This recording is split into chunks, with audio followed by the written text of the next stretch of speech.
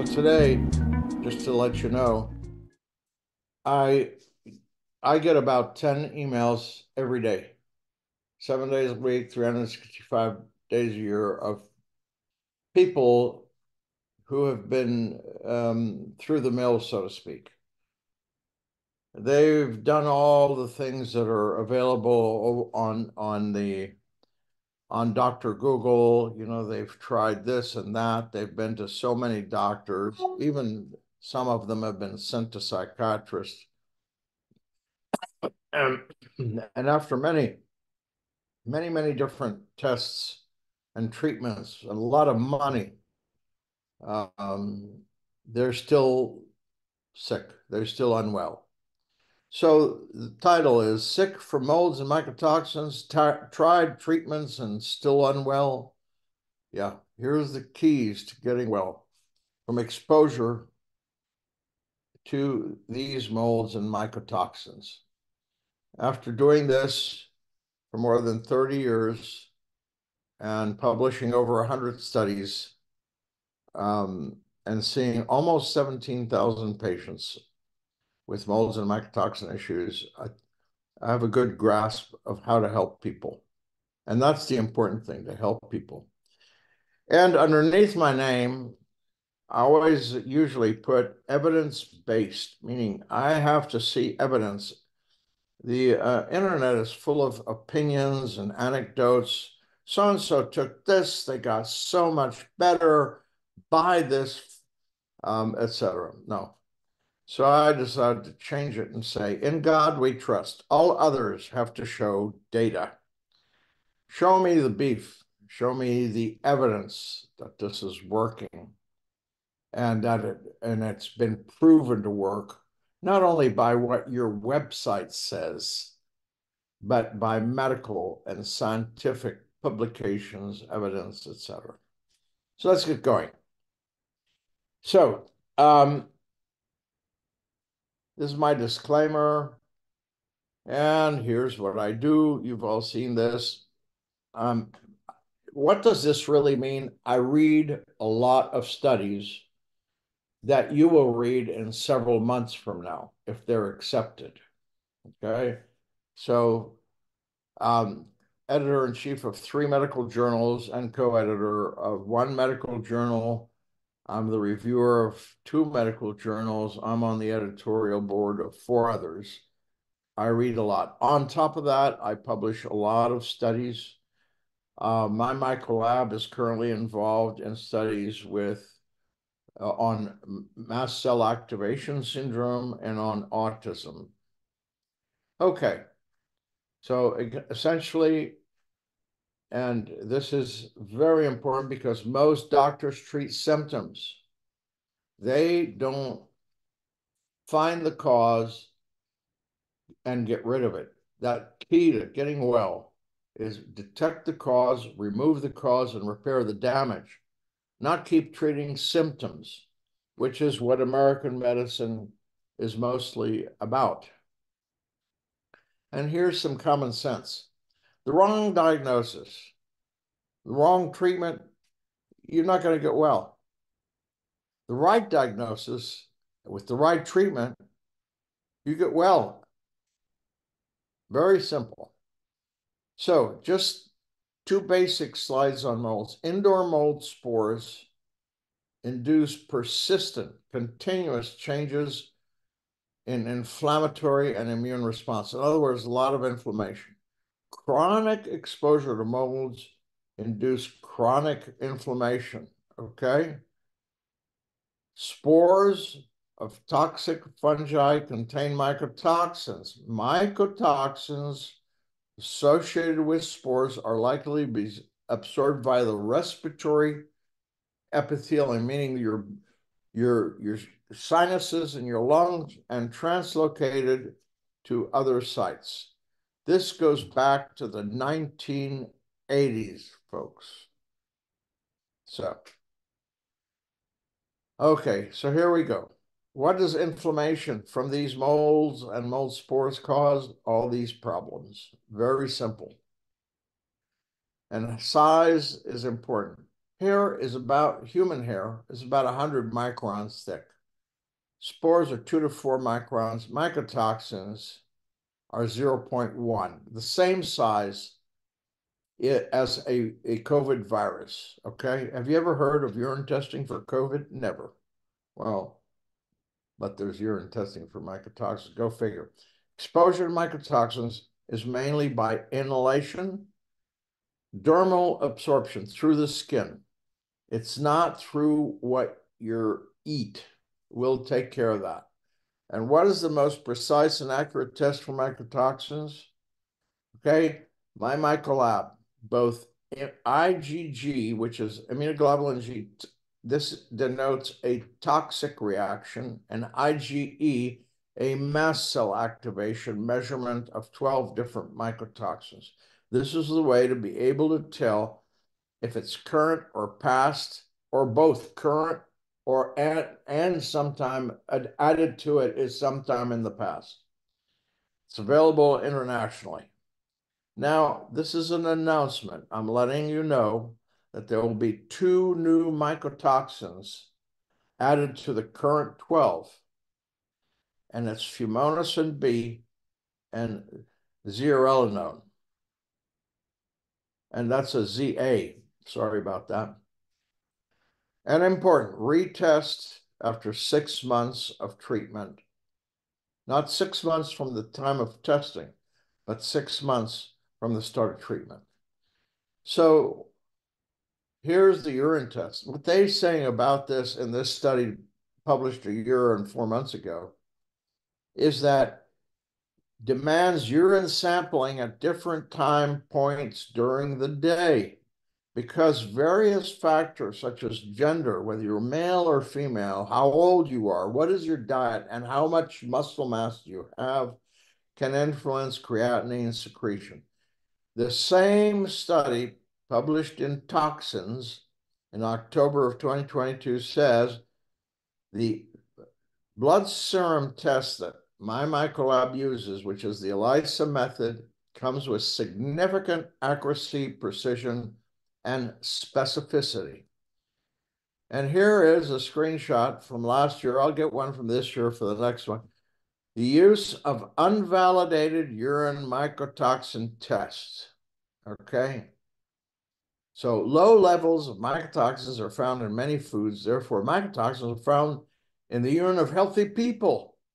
Please, folks. This slides are taken from the Las Vegas A4M conference 2 months ago, December 14 to 16, exactly 2 months ago. And Dr. Rajdani presented understanding immunology lab tests and their capabilities. So he took this is a publication, stools from a healthy person that was screened for different bacteria and parasites. Then they were spiked with 14 bacteria and 2 parasites. Was sent to 2 different labs.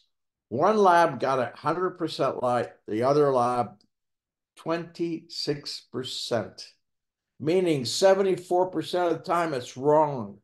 Folks, please pay attention to these things.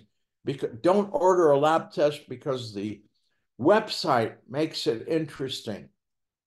Okay, this study, if you look at the very top, it was published 4 years ago, and I still see people getting this GI map.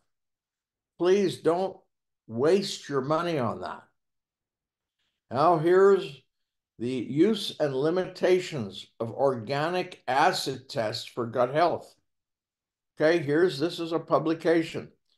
Several popular organic acid tests claim to detect imbalances in gut bacteria and fungi, molds.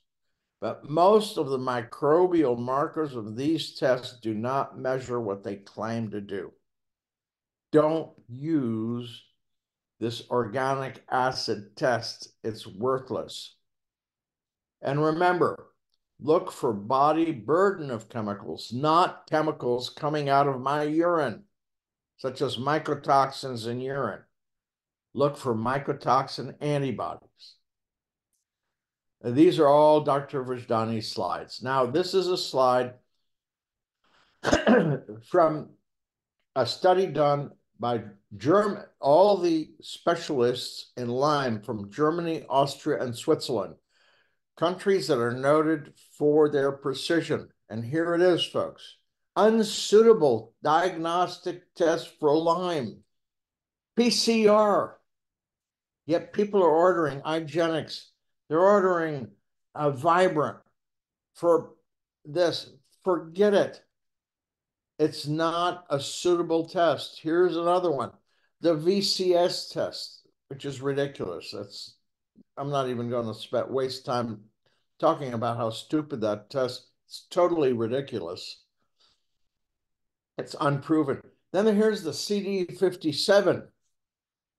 It's really, all these tests are not valid tests for Lyme.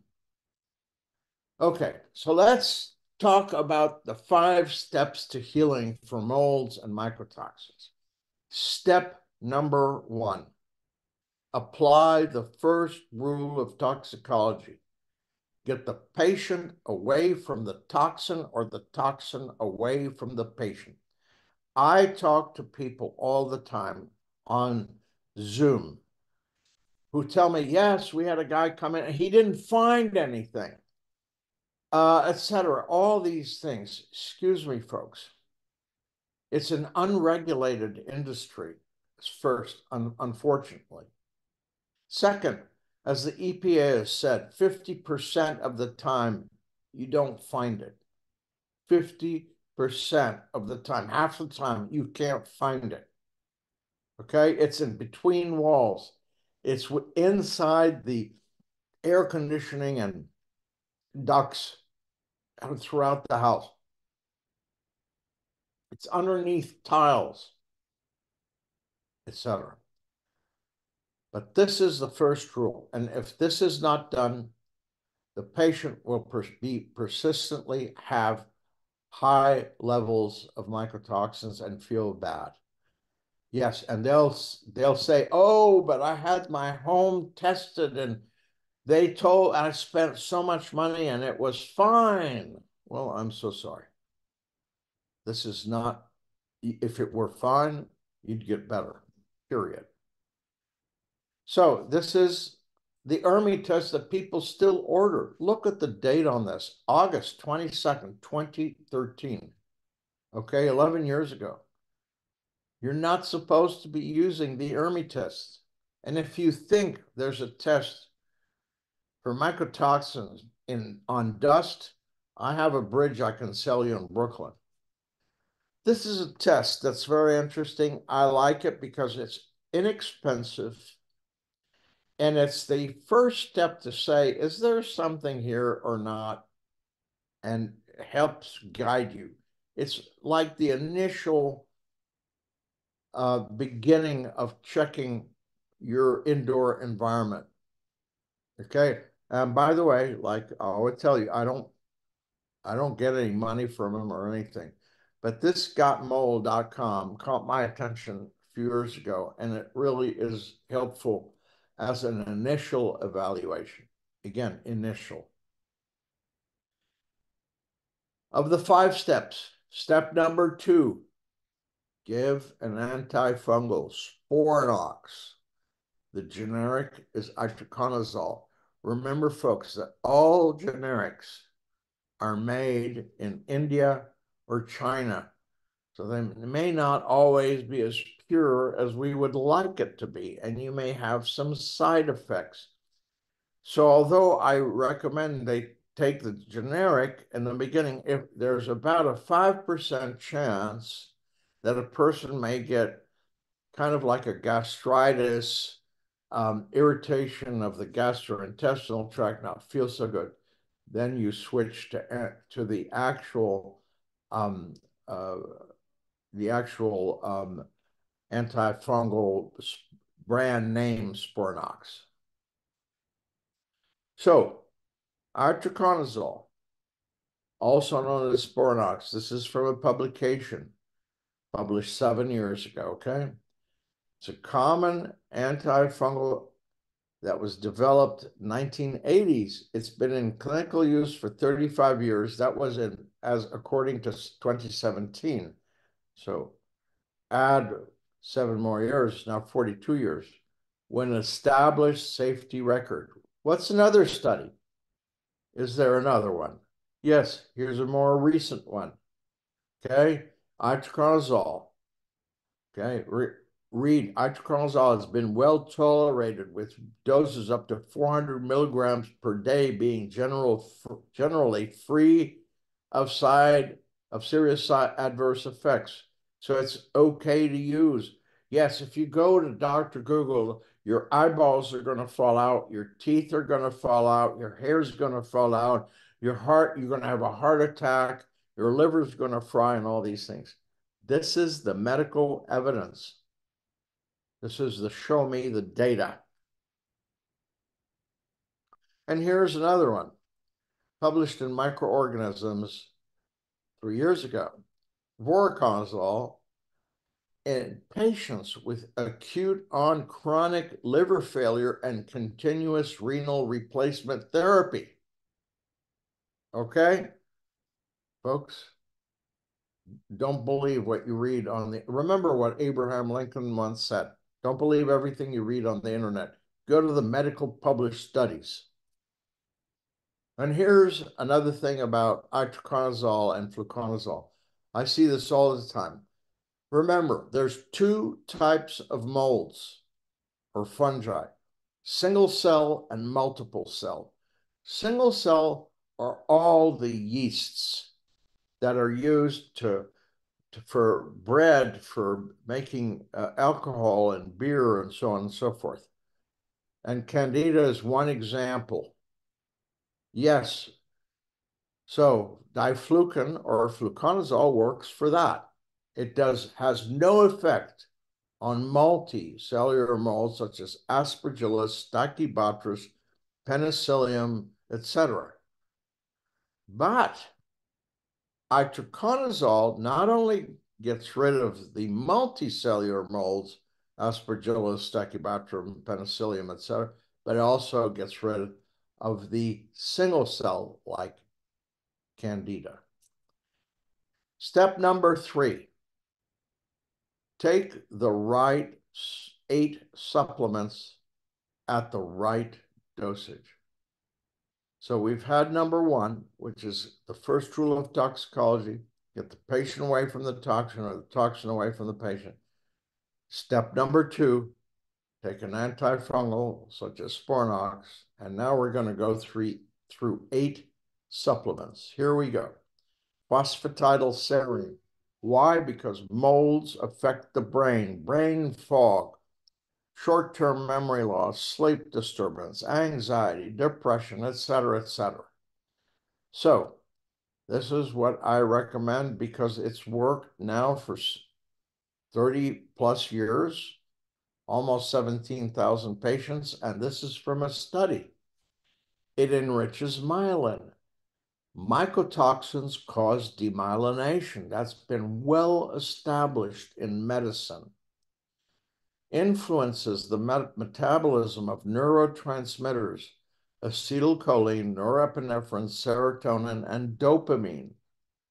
It stimulates enhanced performance on tasks that test learning ability and short-term memory. What else? Compared with the effects of placebo, which was ineffective, obviously, phosphatidylserine supplementation produced significant improvements in short-term memory recall, immediate memory, vocabulary skills, and ability to recall words, attention, and vigilance. Folks, what more do you want? Okay. So, does itraconazole affect the liver? Yes, if you read the internet, did you just not see what I wrote, what are in published studies? Your doctor is concerned because he doesn't know. Okay? And I've treated up to 98 years old, no problem. Okay? So Don't rely on what somebody's worry is. Rely on what is published and scientific medical data. Recent studies confirm, this is for number 2, the second one, melatonin. Recent studies, and here's the, at the bottom is the study. If you want to go and read it or give it to your doctor who says, no, that doesn't work, or, oh, you're not going to, it's whatever, all the negative things. Recent studies confirm the benefits of melatonin in reducing the cellular damage generated as a result of metabolism of toxic agents. These protective effects are apparent when melatonin is given as a sole therapy or in conjunction with other potentially protective agents. So folks, pay attention to these things. These are published studies. Not my doctor says this. Okay, everyone has an opinion, but this is published medical and scientific evidence. It's data. Melatonin's ability to protect neurons, brain cells, from molecular damage due to a wide variety of substances, including mycotoxins. Ask your doctor, did he know that? I bet he didn't. He had no clue. The third, B complex. And oh, please, let's not get into this methylation stuff. Oh, but I tested for this and I can't take it. Okay, excuse me. Read what it says in these studies, okay? This is a study that looked at B vitamins and the brain, mechanism, dose, and efficacy, a review. It was published in the journal Nutrients. The B vitamins comprise a group of 8 water-soluble vitamins. Their collective effect are particularly prevalent to numerous aspects of brain function, including energy production, DNA, RNA synthesis and repair, genomic and non-genomic methylation, and the synthesis of numerous neurochemicals and signaling molecules.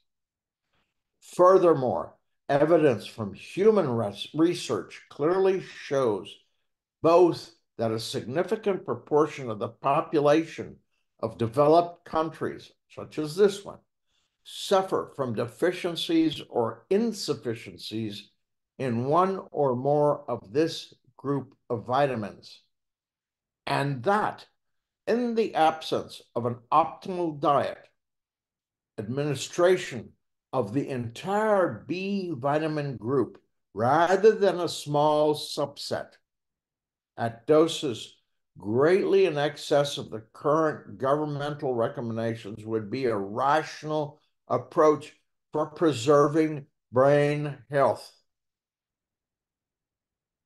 Got that? Number 4, magnesium, the 11th most common element in the human body. This is a master mineral, and it's a necessary ingredient for approximately 350 enzyme systems, thus playing a role in the majority of the body's metabolic processes. Up to 80% of the population are deficient in this nutrient. And magnesium binding sites have been detected on 3,700 plus human proteins that are essential for building, repairing, and maintaining your body's cells. 95% of magnesium is in the cell, is in the mitochondria. So all these talks about magnesium, mitochondrial dysfunction and treat it like that. No, here's the root of it. Magnesium is a cofactor for a substance known as ATP, adenosine triphosphate, which plays a role in the energy metabolism of every cell, the processes by which the body breaks down proteins, carbohydrates, and fats and converts them into energy. ATP is the energy currency of the cell, made in the energy factories of the cell, which are the mitochondria. Magnesium is required for vitamin C as a cofactor. Okay? So it activates one of the body's most important antioxidant nutrients for support of the immune system.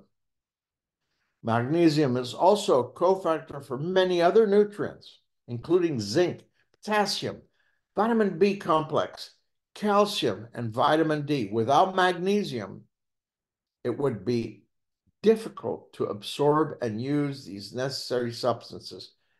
Here is the study: magnesium in prevention and therapy, nutrients. So if your doctor says something, say, where did you get your information from? So, folks, and here's magnesium deficiency. The causes on the left in red: stress, depleted food resources, less magnesium-rich foods, burns, kidney disease, alcohol, caffeine, antacids, antibiotics, chemotherapy, malabsorption, irritable bowel syndrome, celiac, diabetes, diarrhea. What are the symptoms on the right in blue?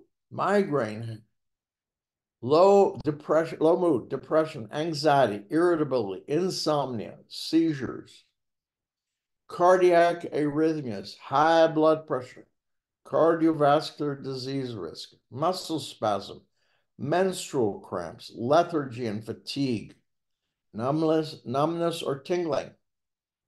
In bone, osteoporosis, osteomalacia, constipation, and type 2 diabetes mellitus. Oh, you see why it's important. Number 5, vitamin D3. Vitamin D supplementation can be very helpful in cognitive impairment, vascular dementia, Lewy body dementia, and other conditions that develop due to brain cell malfunction or cell death. Low vitamin D levels are associated with increased cognitive impairment and cognitive decline, diabetes, cardiovascular diseases, cancer, and respiratory diseases. This is something I published 11 years ago in a medical journal. This is medical data, medical evidence. Okay, folks? So, just to kind of keep you in the loop, I have over 100 studies, by the way. Omega Q plus max. What does it contain?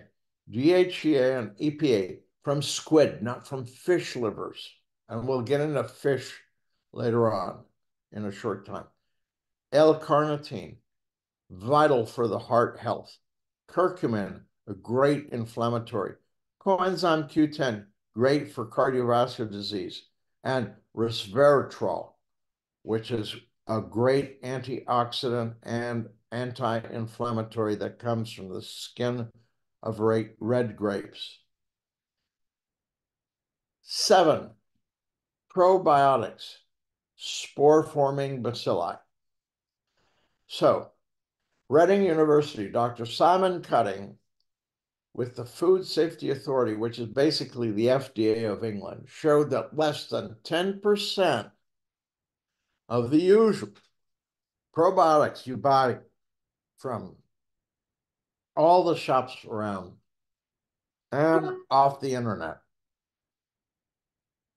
which are lactobacilli and bifidobacterium,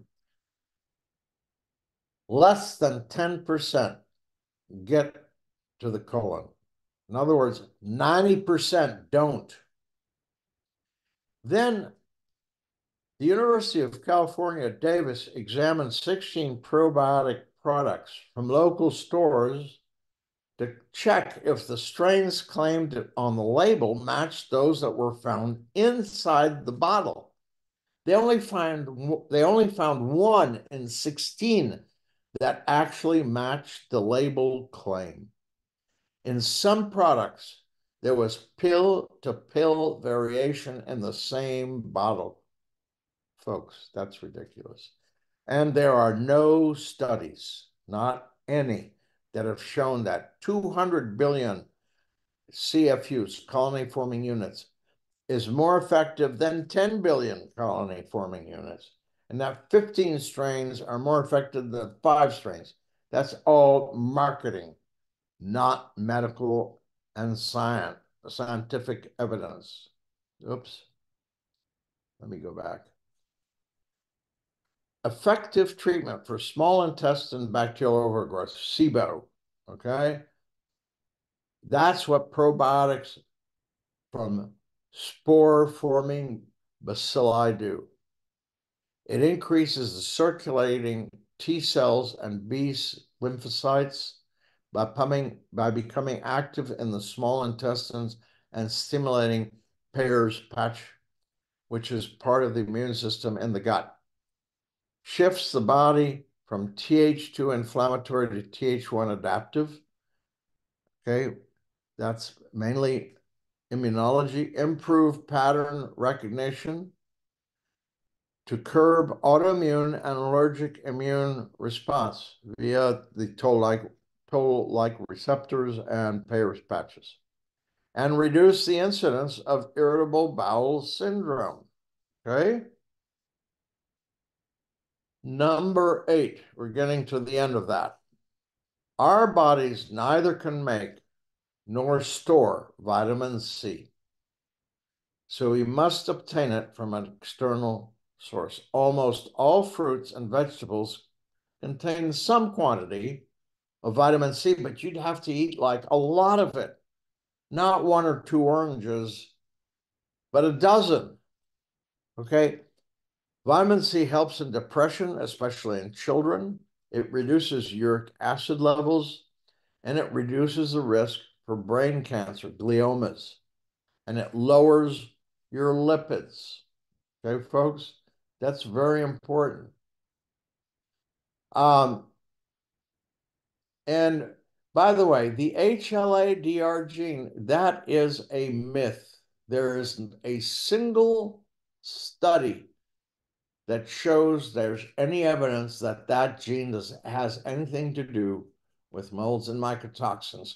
And I've shown this in many of my previous webinars. That HLA-DR stuff is pure sham. Okay, so now, supplements. I've shown you the 8 supplements that you need. Now, let me talk about supplements. A recent study found that 11% of nearly 60 tested dietary supplements actually contain an accurate amount of the key ingredients that are listed on the label. 40%, remember, 11 did, 40 did not contain a detectable amount of the ingredients at all. 40%.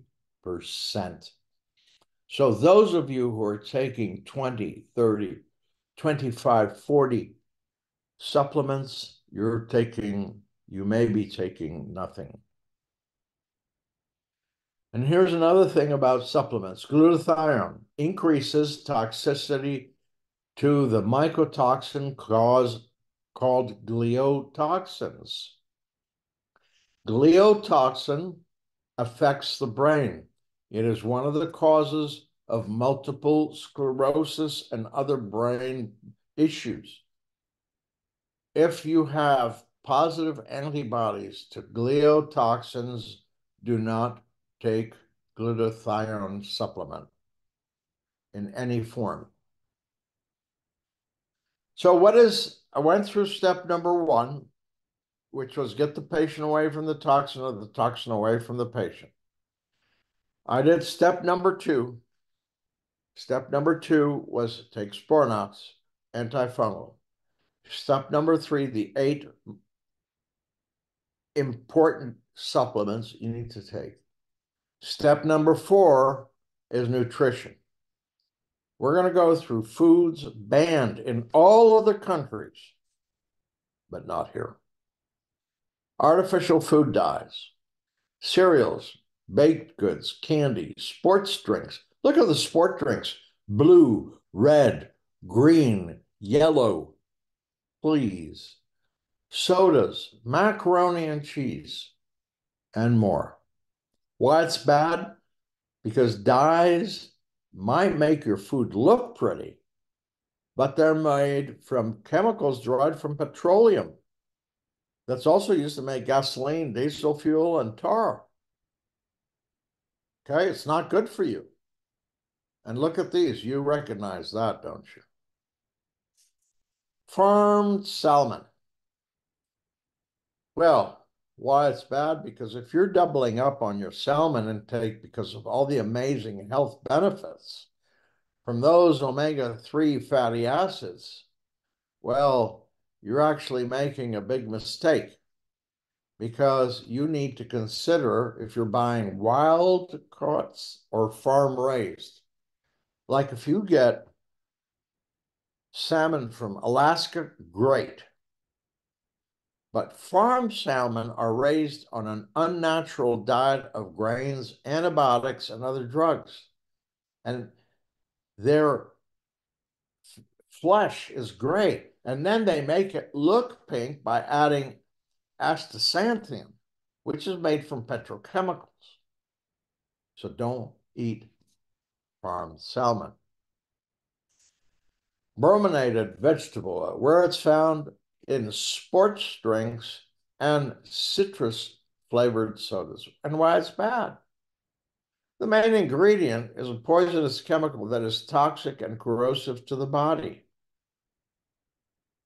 And it's been linked to organ system damage, birth defects, schizophrenia, and more. So, Olestra, where it's found, fat-free potato chips and French fries. Why it's bad? Lower calorie counts aren't always worth it when the product is made with cooking oil substitute Olestra, which prevents your body's ability to absorb vitamins. Got that, folks? Dicarbonamide, where it's found, frozen dinners, boxed pasta, packaged baked goods, and various breads. Why it's bad? This chemical, which helps bleach flour quickly, is also used in foamed plastics. Okay? You don't want any of these chemicals in your body. How about synthetic hormones, RBGH and RBST, where it's found? Milk and dairy products. Why is it bad? Okay, first of all, it's a synthetic hormone. It's not a real hormone. It's a chemically made hormone, but they're still legal here in the States.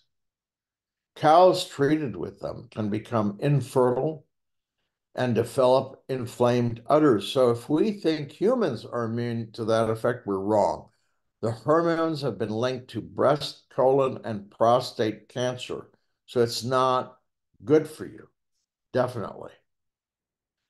What about BHA and BHT? Okay. Bisphenol A and B, BHB and BPA and all these. Where it's found: cereal, gum, butter, meat, mixed nuts. Why it's bad? They help keep food from becoming rancid, which is good in theory. But these chemicals have been proven to cause cancer in rats, and the risk of causing cancer in humans is not worth the risk. You don't want any risk for cancer. Arsenic, where it's found, chicken. Okay, it's given to chicken to eat. It's in the chicken feed, and it promotes growth, boosts pigmentation, which makes the chicken flesh look more pink. And maybe you think it's got more healthy, but it isn't. Arsenic is classified as a human carcinogen by the EPA. So eat organic. Potassium bromate, where it's found, wraps, rolls, flatbread, bagel chips, breadcrumbs. Well, that's bad. It's made with the same harmful chemical as brominated vegetable we looked at, and brominated flour helps with decreasing baking time and cost. But is the convenience worth the risk of kidney damage, cancer, and nervous system damage? No, of course not. Ractopamine. It's a feed additive for pigs and beef. It is used by livestock producers to increase the conversion of fat into meat. So when you go to the store and you pick up bacon, there's less white and more red. It adds lean muscle to animals prepared for market. Ractopamine is associated with major health problems in food-producing animals. But why it's bad, it's been linked to heart problems and even poisoning in humans. It's highest in ham, salami, bacon, and pork. So you understand why nutrition is so important. Now we're going to the fish, which I had mentioned to you before about why omega-3s from squid is much better. Look at the amount of mercury found in these 7 fish. Okay? Huge amounts of mercury. And mercury goes to the brain. You don't want mercury. Swordfish, king mackerel, big-eye tuna, marlin, canned tuna, cod, American lobster, all these. What else to avoid? Avoid at all costs anything that contains artificial flavoring, artificial colorings, artificial preservatives, artificial sweeteners. Soy in any form. I know that they're popular in Chinese restaurants, etc. Don't use it. Do not eat canned food. Why? Because the lining of canned foods contains bisphenol A, BPA. And don't microwave anything that's contained in a plastic container, please. You picking up on all these things, I hope. What are the foods to avoid? Breads, they're packaged in a plastic bag, and breakfast cereals, cake, ice cream, other sweets, frozen or packaged meals, soft drinks and fruit drinks, pizza, salty snacks, packaged baked goods, chicken nuggets, fish nuggets, bottled dressing and sauces. Just read the labels. How about, is there any mycotoxins in food? Yes, in countries, predominantly in countries with lacking implementation of adequate food safety policies, mainly certain countries in Africa and the eastern parts of China. And that's it. Not in industrial countries. The respiratory system is the first point of contact during inhalation of mold spores and mycotoxins, not the gut. Even a connection between mycotoxins and Parkinson's disease has been observed. This was published in this study in the International Journal of Molecular Science in 2021. The amount of mycotoxins tested in foods have been shown in many studies to be below what is called the tolerable daily intake, TDI.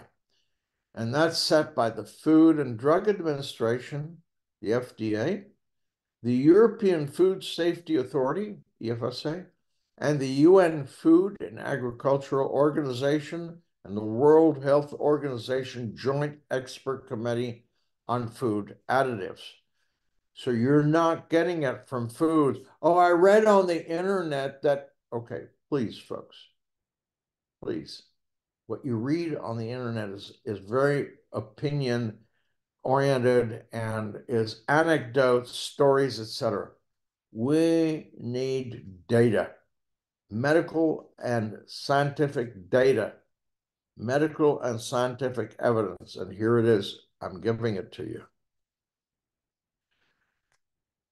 Here's an exposure. Look at the last 3 lines, please. An adult weighing 170 pounds would have to consume, and look at the underline, 14 pounds of oatmeal or 20 slices of bread to be affected by mycotoxins, okay? No one's going to do that. Oh, and the binders. Oh my gosh. Binders are all basically sham. And here's a study. Binders rely on the absorption of mycotoxins from the gut, preventing it from getting into the bloodstream. Well, unfortunately, mycotoxins are detoxified by gut microbiota. And Dr. Leonard Weinstock, professor of gastrointestinal GI medicine at Washington University School of Medicine, and I wrote an article about that I'd be glad to send you. It's coming up in a couple more slides. So what binders are we talking about? Kaolinite, clays, activated charcoal, zeolite, bentonite, aluminosilicates. They neutralize aflatoxin. Unfortunately, aflatoxin is not found in indoor air.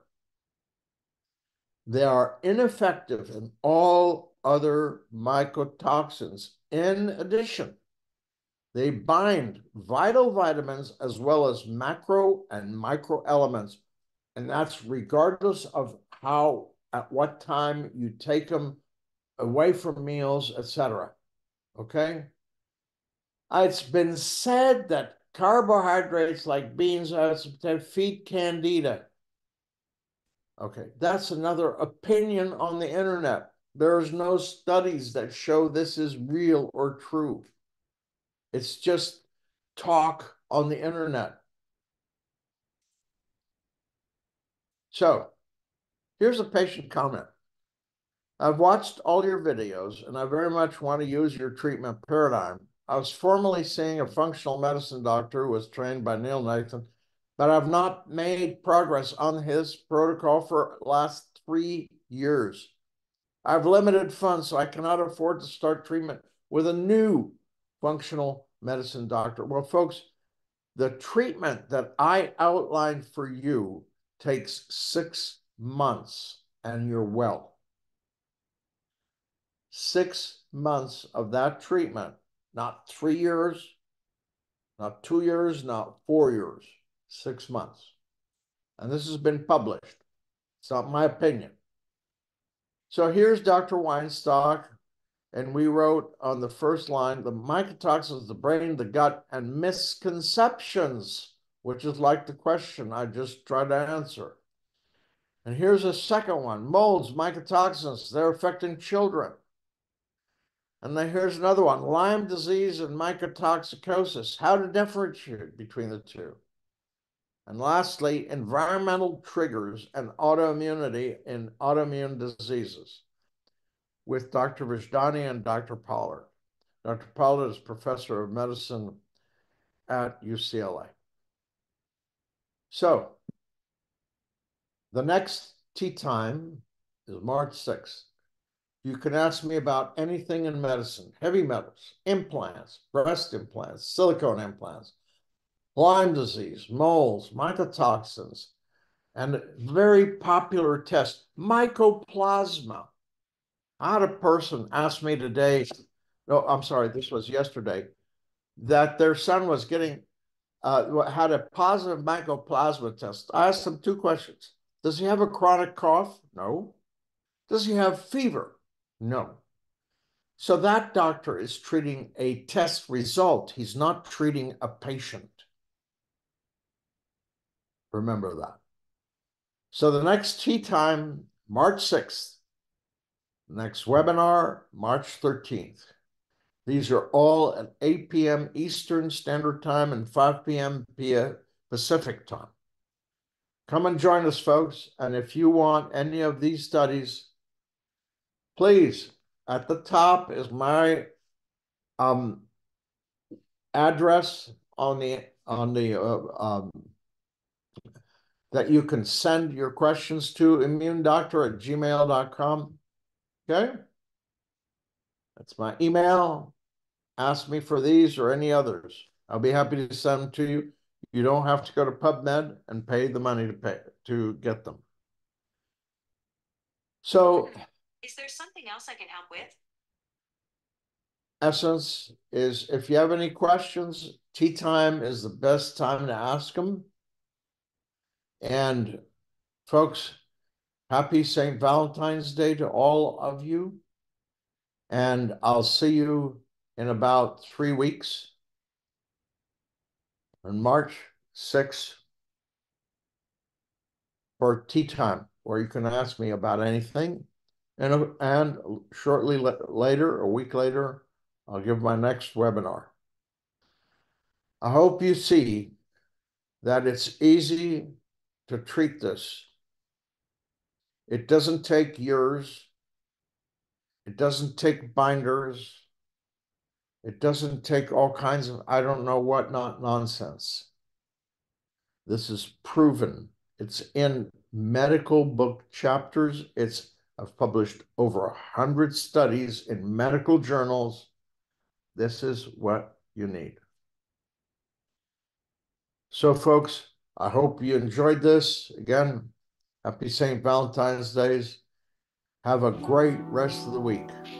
And thank you for coming here and listening to what is medical and scientific evidence.